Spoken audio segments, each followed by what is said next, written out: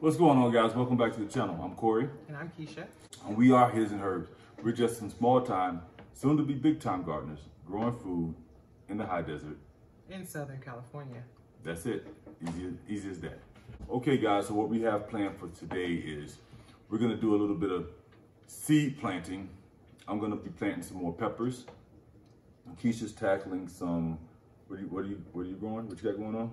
I am going to be doing some tomatoes and a few other things, some herbs, you know, things that you want to start early. I got a whole bunch of them right here before me, so I don't know exactly what I'm doing yet, but I know I'm doing tomatoes and lavender, some roselle, and a few other things. And I'm going to knock out some Sugar Rush peach peppers. Ooh. From that house, but this is Baker Creek. Rare seeds. Yeah, and then I'm gonna knock out some habaneros because the habanero that I overwintered didn't make it, but it was my fault, but it's not. I got one. What? A habanero overwintered. She rooted habanero cutting, so we have that, so that's good. But the aphids killed the habanero, and it's my fault because I didn't get them off in time. Right. We also have some Anaheim chili peppers, and we have some cayenne long slim red peppers, excuse me. All right, so we're gonna get these going. So yeah. So, and we already have trays of early jalapeno and bell pepper, green bell pepper. And we also have trays of Roma tomatoes and beef steak. So we already have those going. They've been planted for about a week. And we're trying to stagger them so that we can kind of have this thing going to where every week we have some new peppers that's coming through. Yeah, and we're gonna explain to you why we're staggering them that way. Okay, so with that, like I said, we're gonna be planting some peppers, some tomatoes, some herbs, and we're gonna be talking to you guys about what we have planned coming up in the first part of the year. All right, y'all. So I'm gonna go ahead and throw some of these peppers in. I'm gonna tell you guys right now, like give you an update. That seed collection binder, seed storage binder, this thing, we're loving it. It's so easy, man. It is so easy. Look at that. I'm not even afraid to put it down here by the water.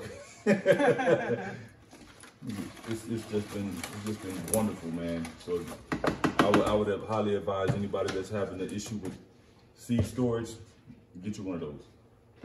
All right, guys. So for anybody that's been watching our channel for any good amount of time, you know where we started. And every year that we grow food, we try to do better and grow more than the year before. We try to beat our own selves.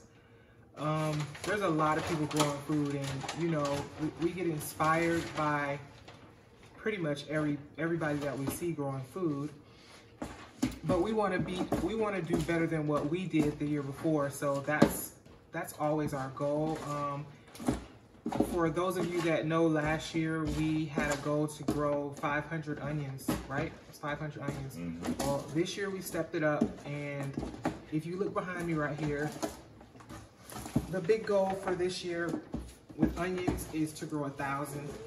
I don't know if y'all can see all these, but these are onion, okay, I don't want to say it wrong, either onion sets or onion starts.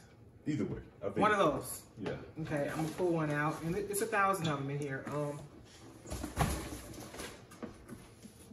It's 48 in each of these bundles. So they say. So they say.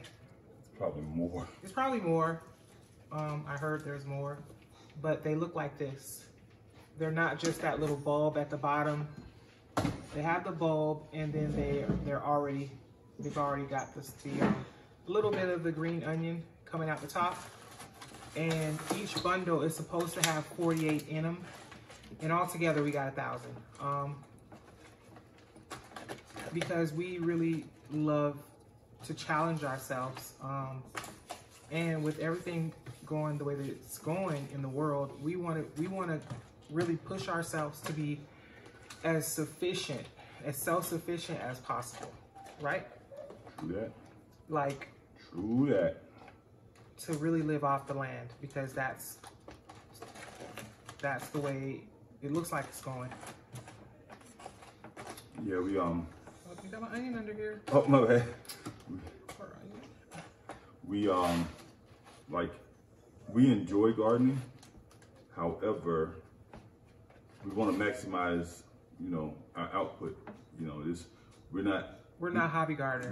We're not trying to be hobby gardeners. No. We're not doing this for, you know, for sport. We're actually trying to feed the family and like eat and help feed other people. Yeah.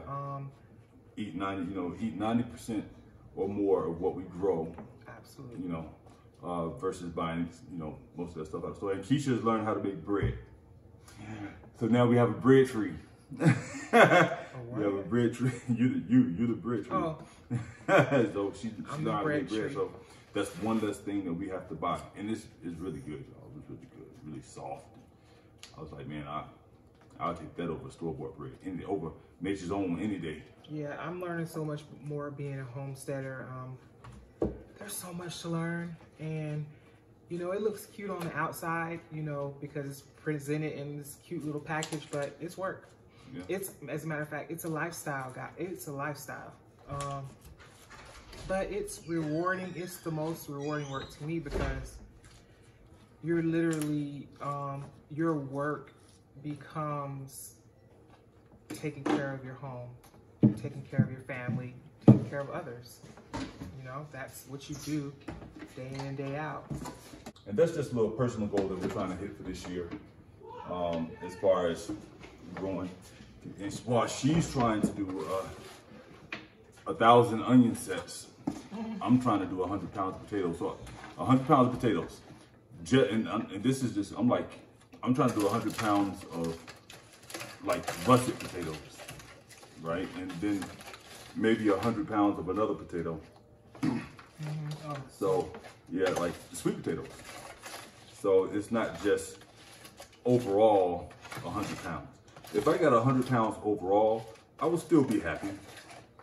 But the goal is going to be 100 pounds of russet potatoes, and I don't know, maybe like 50 or so pounds of the other potatoes, or 100 pounds of those too. Not sure yet, but that's what we're aiming for. As far as what we have planned, what's coming down the pipeline for us this year, one of the things that we have coming up here first soon is going to be a plant sale. So we're doing a plant sale on March 15th. And just so you guys understand where our head was at with that, right? Why March 15th? Yeah, our last frost date is March 31st. Okay,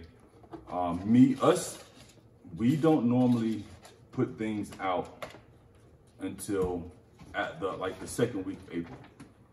So we'll start everything, and then the second week of April, that's when we'll actually start transitioning things out to the garden. And the reason for that is because the first week of April, even though our last frost date is the 31st, we can expect a cold snap sometime, you know, in that first week of April.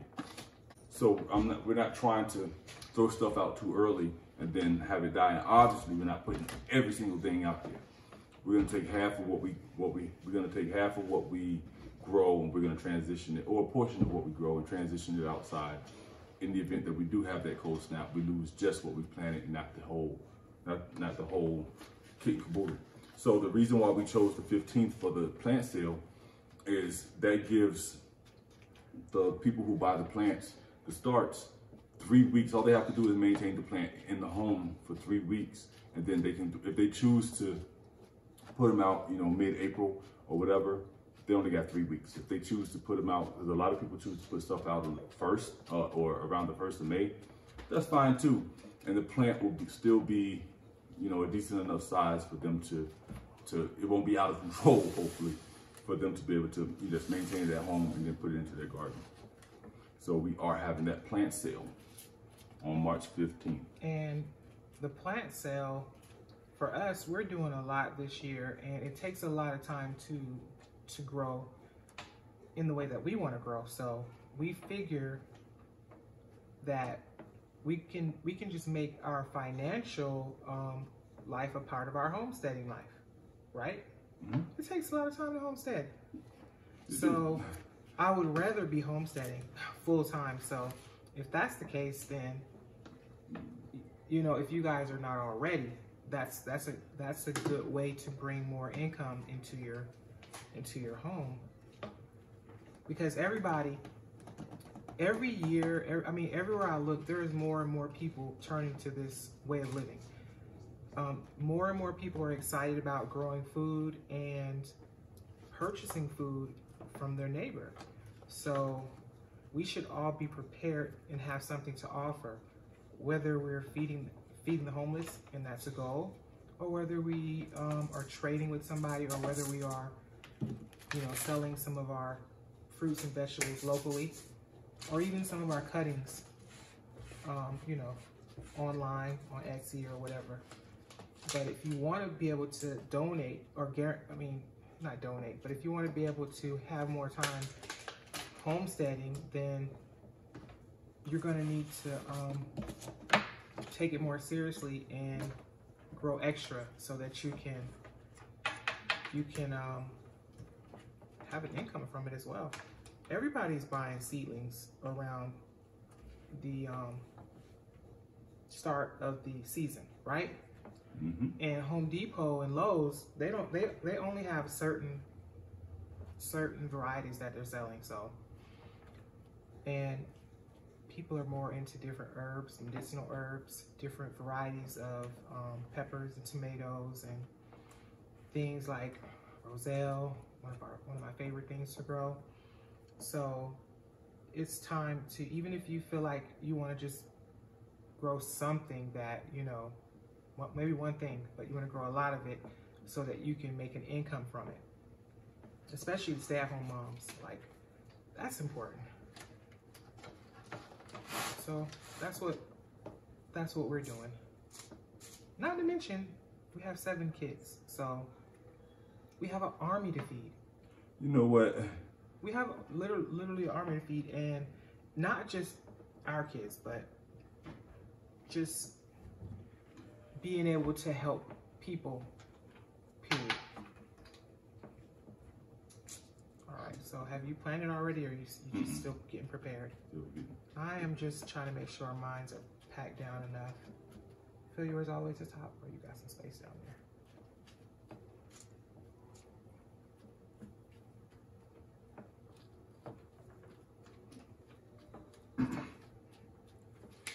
So what I'm doing for the peppers is, so like we said, we have in plants, like I said, we have in plant sale. So we're not trying to grow a lot of unfamiliar varieties. Not trying to be all fancy, right? We want to give the people what they want, and a lot of people they want simplicity. So they want the regular stuff, like they want the beefsteak tomatoes and cherry tomatoes and stuff like that. They don't want the purple, because they may have never heard of the purple or the black tomatoes and all that stuff. So we're trying to keep it simple, but we are trying to add some variety, because there are some people out there that do want variety. So, exactly. But just, you gotta balance it, right? Have to. So what I'm doing right now, you can see I got 1 tray, but I got 4 packs of peppers, 4 different pepper varieties that I'm putting in here. Okay. This is a 72 cell tray, right? But the tray is divided into quarters with this long. It has obviously the one that runs down the middle, but then it has the ones that go east and west or left and right here, that divide them into 4 different sections. So what I'm gonna do is each section is gonna be a different pepper.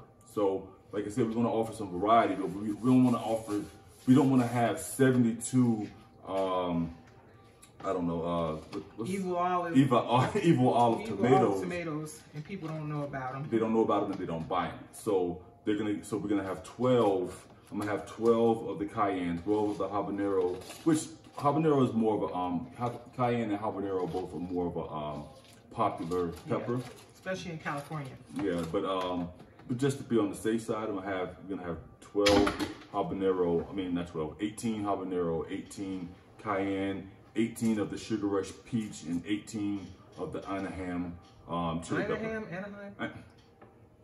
Anaheim to the, oh, what did I say? Anaheim? I'm doing it all backwards. You the ham. Anaheim. Like I am Weasel. Y'all know about that?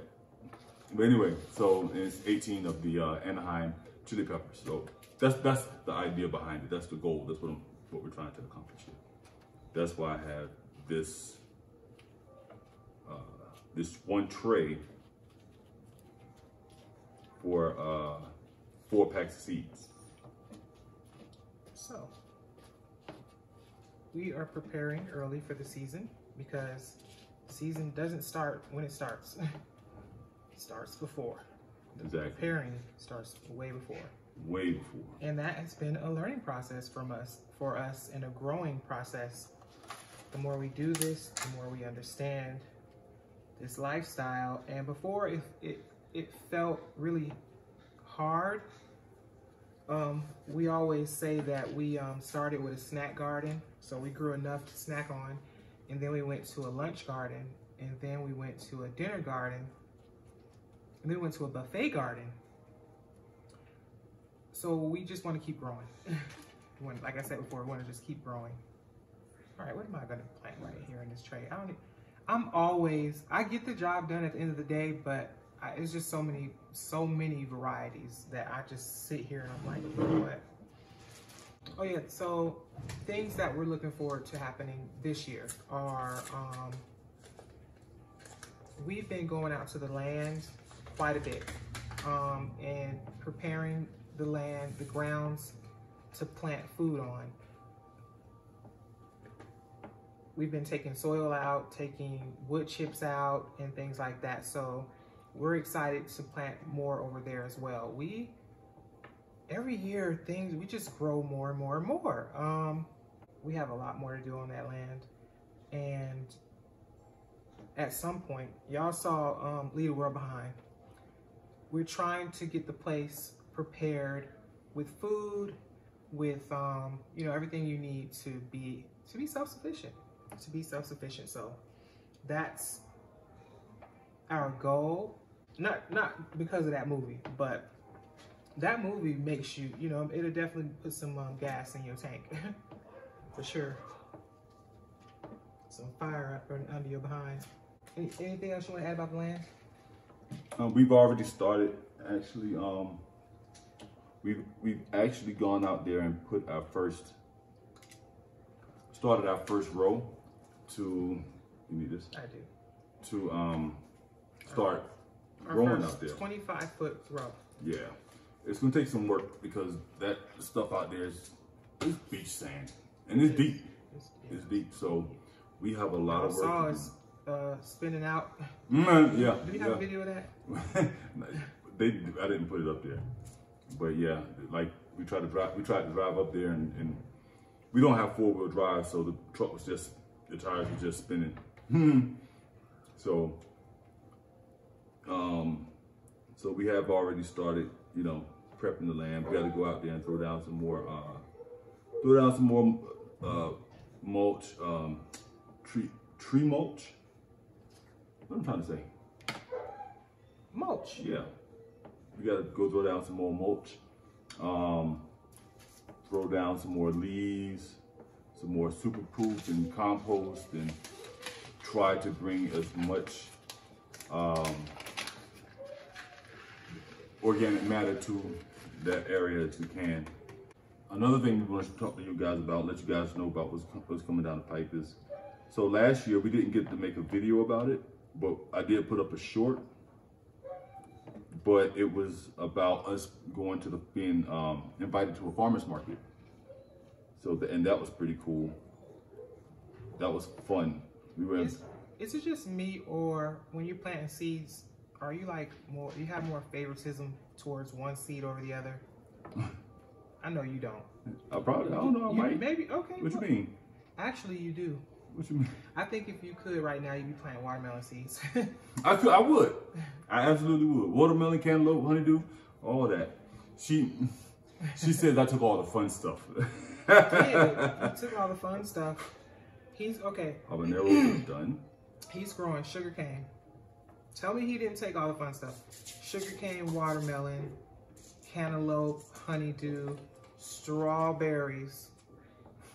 And I'm left with the fun stuff. I'm left with tomatoes. Okay. Tomatoes are fun. People love tomato sandwiches. I love tomatoes. So, you know, you're supposed to do unto others as you would have them do unto you. But okay, he's planting all this stuff, and it's cool. I'll work around it. It's good. I can just, you know, I'll eat some of his sweet stuff. How about that? But right now, we're a team anyway. But you know, I just wanted, you know, maybe I wanted to grow something. I don't know. Right now, I'm doing peppers. Oh my goodness. I probably should have been doing peppers, tomatoes and peppers, but whatever.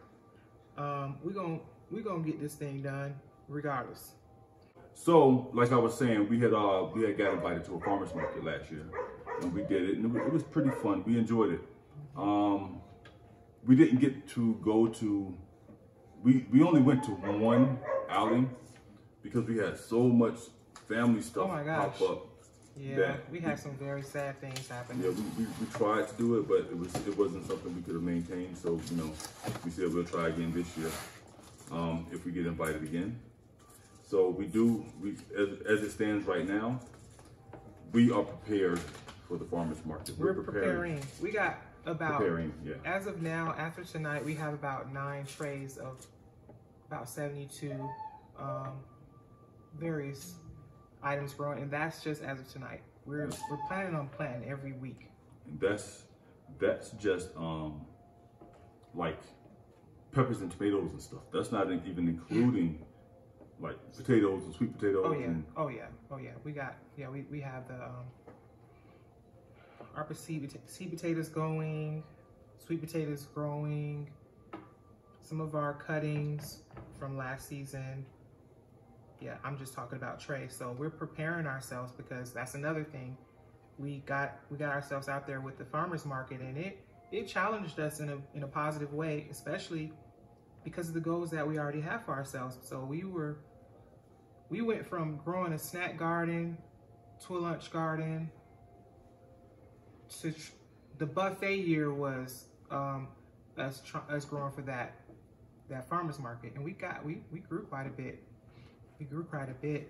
We're trying to be smarter gardeners, growing what we can, taking advantage of each season, and not just kind of like starting everything right in spring, which is where we started. We're like, okay, it's springtime, let's go plant some seeds. And then you look around and like everybody else is harvesting food, and you're like, why is my stuff still looking like it's in the baby stage? You know what I'm saying? I just put this down and they harvesting. It's so still in diapers. There's a method to this, guys, and it is taking advantage of whatever season that you're in. Right now, we are in winter. Although we're planning for spring, we're in winter. So what do we have outside growing that we prepared for in fall? We have our greens, our collard greens. We got our broccoli, cauliflower, some onions and garlic. And if I didn't say cabbages, we have that out there now. So each season, you should be doing something to prepare it so that you will have something in each season. Each season looks different. You don't see big orange pumpkins right now. You see big greasy lean vegetables. I put one of my moves. I put one of your moves. All right. Big leafy green vegetables growing because that's what grows in the winter. You don't have as much sun, so your leafy green vegetables, lettuces, and things like that are going to be growing through the winter. So you're always doing something in the season that you're in to prepare for the next season. Definitely, you know, just the mind of a farmer, because they always got to be prepared, right? You want to get the mind of a farmer, especially if you're trying to do what we're trying to do. Facts. So what are you planting right now? Cayenne? This is the last, no, this is Anaheim. Anaheim? The Amahim. This is the last of the peppers. I hope I got one in each of these. If not, I probably only missed a few. All right. Yep. This is, so like I was saying, like we were saying, we are prepping for what's the day? The farmer's market, January 22nd. The farmer's market. But here's the caveat to that. Here's the caveat to planning for the farmer's market, or whatever you want to call it. Right? Our intentions. Another reason for us doing the plant sale is we were actually interested in starting a nursery, right? Mm-hmm. So we kind of trying to get our feet wet with the plant sale. We wanted to start a nursery, and if the nursery does better or does as expected or better, then we probably won't do the farmer's market, because we don't want to bite off more than we can chew. And like the farmer's market takes a lot of work. It takes a lot of growing, right? Because it's every week, huh? Setting up and everything. Yeah, the setting up, and every week you need to be out there with your produce to sell. That means which is why we're staggering what we're growing, so that every week we can have something else new to present for the plant sale, and then possibly for the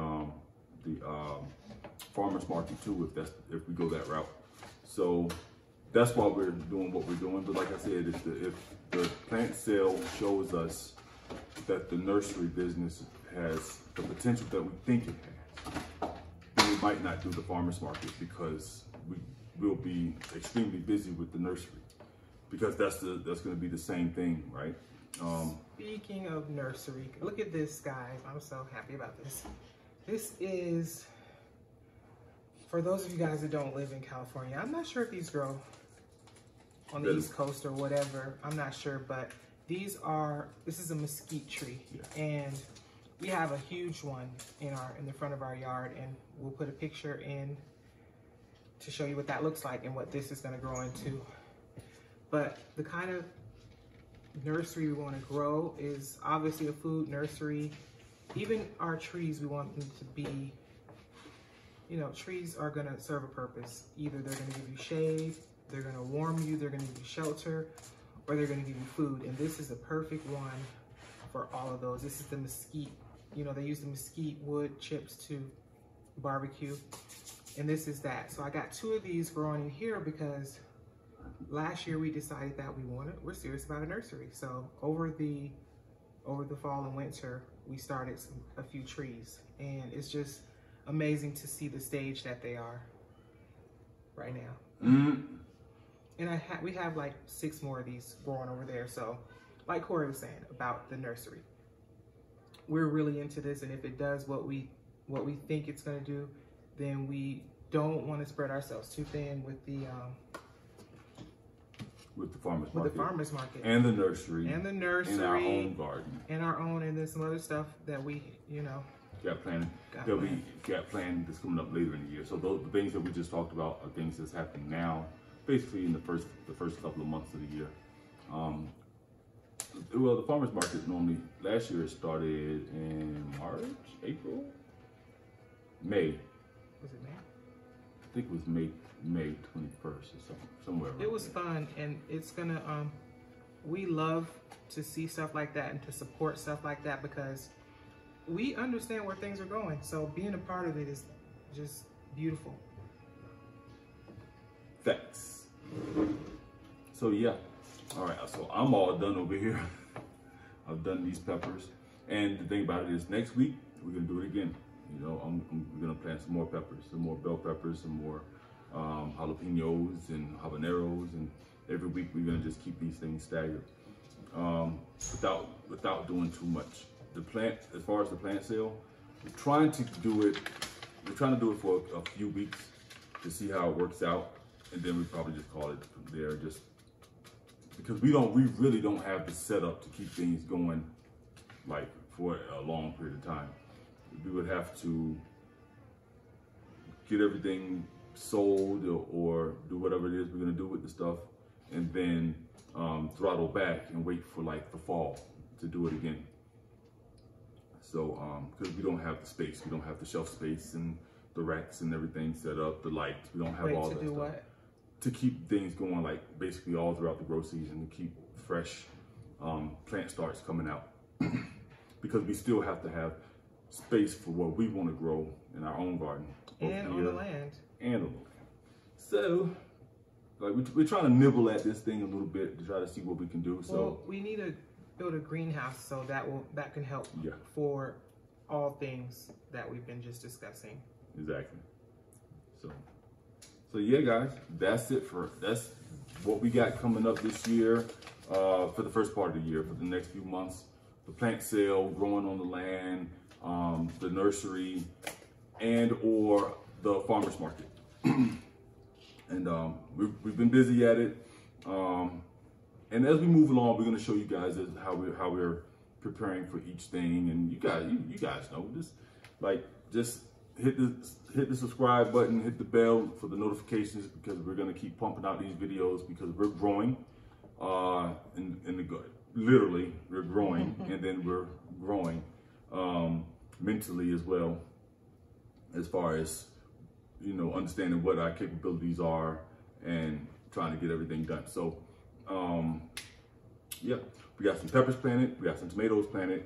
Keisha's gonna throw in some herbs and got some echinacea going in right now. I'm gonna do some holy basil next. Some holy basil and all that good stuff. And yeah, so everything's growing, and so far so good. Everything's looking good. We hope that you guys are having much fun planting your stuff right now.